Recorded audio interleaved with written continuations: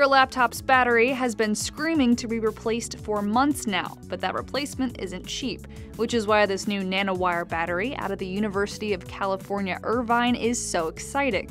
Batteries like the one in your phone are lithium-based, and over time, they hold less and less of a charge. That's why your once new 10-hour laptop battery may now only last 2 hours.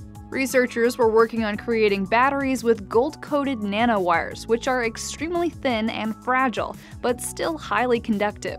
The problem with the wires, though, is that they eventually break. The study's leader tried coating the nanowires in a thin plexiglass-like gel and started cycling them. A battery goes through one cycle each time it's drained and then fully recharged. It turns out the gel made the wires more flexible and helped them not break, even after hundreds of thousands of charges. Normally, the batteries found in personal electronics, or even in cars, will noticeably lose capacity after 5,000 to 7,000 cycles. This new battery, on the other hand, made it to 200,000 cycles. That's like 30 to 40 times more life without any signs of losing charge. For Newsy, I'm Leah Becerra.